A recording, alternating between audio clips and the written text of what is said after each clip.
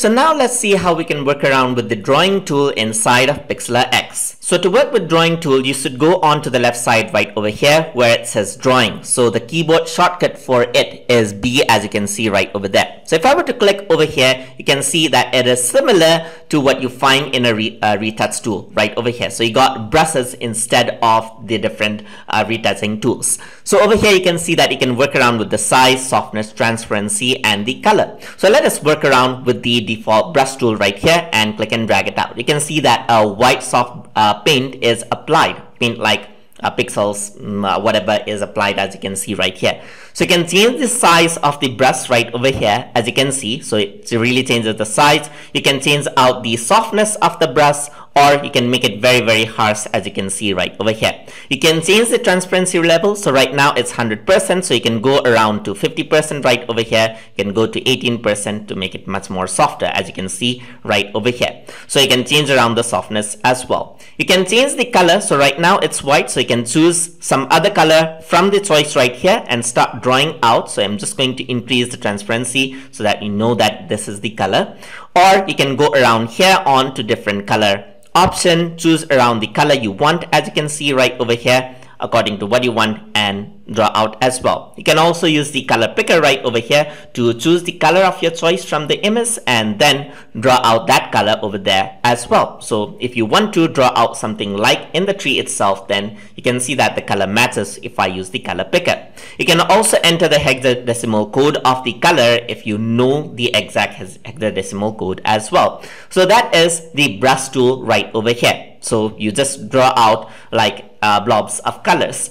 Then the other one is the eraser tool. So you can increase the size of the eraser and then just erase it out, as you can see. So you can erase parts of image right over here. You can use the softness as well. So you can really increase out the softness, and you can see that you have a soft eraser. You can set the transparency as well so that it does not erase everything right over here, but just makes it a bit transparent, as you can see right over here. So just like brush, you got the eraser, which works the exact opposite.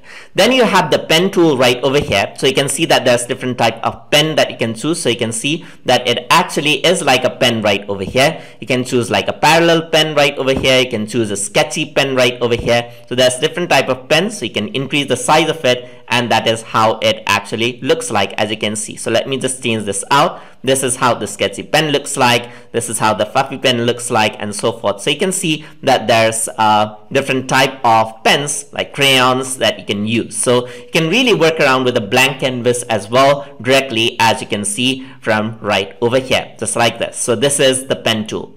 The other one is the shape tool now. So if you were to go over here, there's different shapes.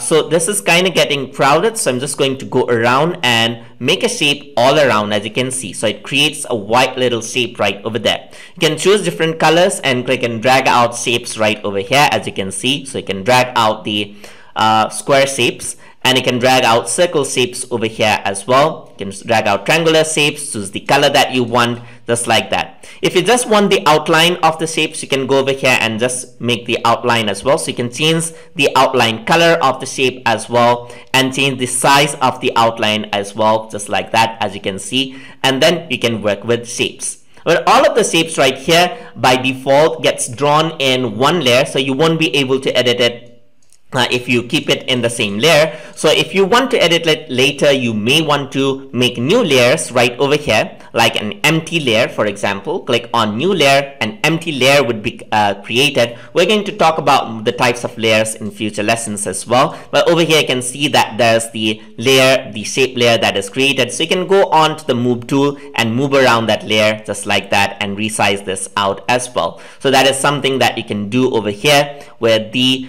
drawing tool right over here, as you can see. So you can go to the drawing tool and you have the eraser tool, pen tool, shape tool to actually make out graphics inside of the Pixlr X app. So that is how you can use the drawing tool inside of Pixlr X. So hope you guys learned something as always. And as always, please like, comment, share, and subscribe.